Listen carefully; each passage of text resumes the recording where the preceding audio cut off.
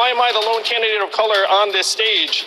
Fewer than 5% of Americans donate to political campaigns. You know what you need to donate to political campaigns? Disposable income. I guarantee if we had a freedom dividend of $1,000 a month, I would not be the only candidate of color on this stage tonight. That was Andrew Yang at the final presidential debate of 2019, making his pitch for his universal basic income plan. The tech entrepreneur has been the surprise breakthrough candidate of 2020. A dozen governors, mayors, and members of Congress have already dropped out, but Yang is still there, one of just 7 to qualify for that last debate. Andrew Yang joins me live right now. Thank you for joining us, sir. I want to start with your campaign slogan. It is not left, not right, but forward. What does that mean? Well, John, to me, it's clear the reason why Donald Trump is our president today is that we automated away 4 million manufacturing jobs that were primarily based in Michigan, Ohio, Pennsylvania, Wisconsin, Missouri, and Iowa, the swing states he needed to win. And what we did to those jobs, we are now going to do to the retail jobs, the call center jobs, the fast food jobs, and eventually the truck driving jobs. We have to have a new way forward that works for all Americans, independent of your political affiliation. So that's what I mean by not left, not right, forward. These problems are technological and apply to us all. So are you saying that the Democratic Party has been too tied to the left, has been too ideological, while the Republicans too far to the right? I mean, is that what you're saying? I was an ambassador in the Obama administration, but to me, Democrats still have not asked themselves the hard questions as to how Donald Trump won in 2016, where if you look around the country, you see 30% of stores and malls closing, you see record high levels of stress, financial insecurity, student loan debt, even suicides and drug overdoses. These are the problems that voters talk to me about when I'm out there every single day. And the Democratic Party, unfortunately, is acting like Donald Trump is the cause of all of our problems. He's a symptom, and we need to cure the underlying disease. So I want to talk about your freedom dividend, $1,000 a month for everybody over 18. And it's everybody. Everybody who opts in gets the freedom dividend. Why do you provide $1,000 to somebody like Jeff Bezos or, for that matter, Donald Trump? I mean, math. They don't need it. This plan's already very expensive.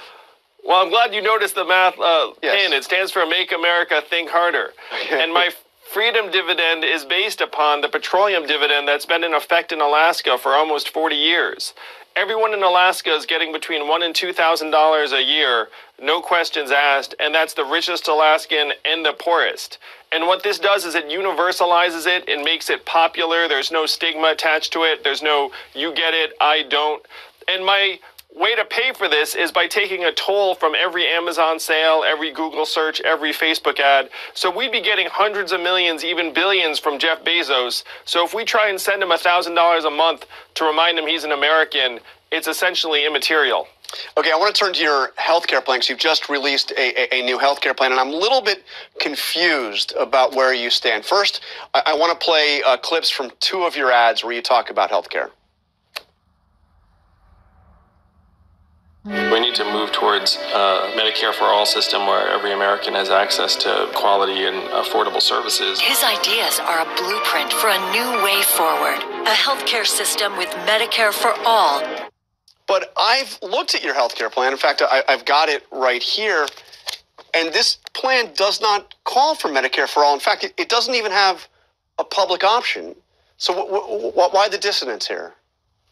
We need to move towards universal health care that's high quality and nearly cost-free for Americans around the country.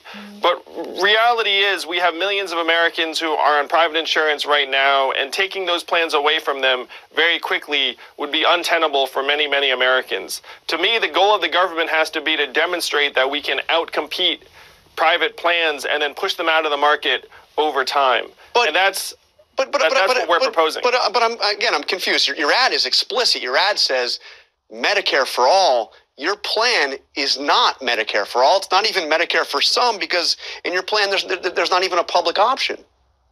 Our plan is to expand a universal health care system to all Americans. Medicare for All is not the name of a bill. Medicare for All is universal health care for all Americans. But Medicare for All is Medicare for all, right? I mean...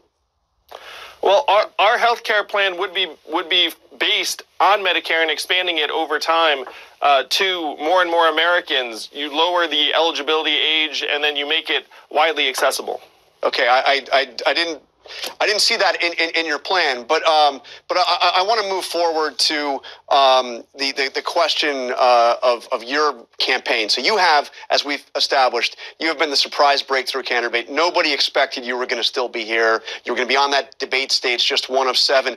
But you've never really broken 5% in any poll in those early states. What do you have to do to actually break through to the next level? Well, John, I certainly love being described as a surprise breakthrough. That seems very positive. And you and I both know there hasn't been a poll in the early states in over a month. I can't wait for some new polls to come out that show how much we're growing, how much the energy and enthusiasm and the crowds are getting bigger every time I go to any of the early states. I'm on my way to New Hampshire a little bit later today to celebrate New Year's Eve. And you're going to see when the polls come out, we'll be at 5% or higher. I think significantly higher. Okay, and you've had some interesting statements on impeachment. You say, first of all, nobody ever asks you about it out on the trail. You've suggested Democrats spent too much time talking about it, but you support the impeachment of Donald Trump, correct? Yes, I do support the impeachment process, but voters don't ask me about impeachment. They ask me about health care and child care and education and climate change.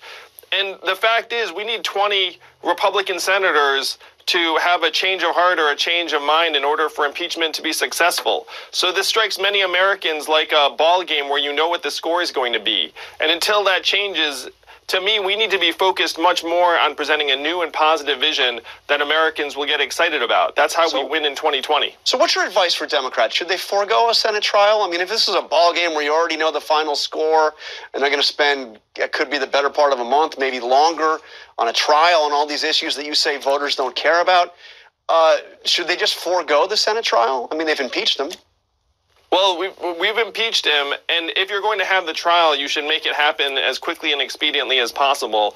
I've already said that I think that the other candidates who are in the Senate, Senator Warren and Sanders and Booker and Bennett, should feel free to continue their campaigns during the trial, because the fact is we have an election to win later this year and a case to make to the American people. And you've suggested that you would be open to pardoning Donald Trump if you were elected. Is that would you do you think that there should be a pardon issued for Donald Trump by whoever wins if a Democrat wins in November? My focus is on solving the problems that got Donald Trump elected and moving the country forward. And if you look around the world, unfortunately, it's developing countries that have fallen into a pattern of the new president or the new leader prosecuting and sometimes imprisoning the former leader. That's not a precedent that's been set here in the U.S. And to me, that's something that I would be interested in maintaining. It's not in the country's interest necessarily to look backwards. We need to look forwards. So you would not want to proceed with prosecuting Donald Trump after he left office, and you would be open to a pardon? Or you think he should be pardoned? We would have to see what the facts were. We'd have to see what the charges were and what the Attorney General advises. But my interest is in moving the country forward.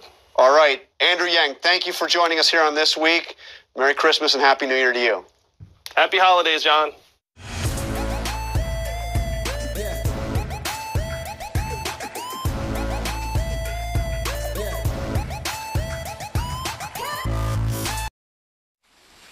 Yummy, yummy, yummy, yummy, yummy.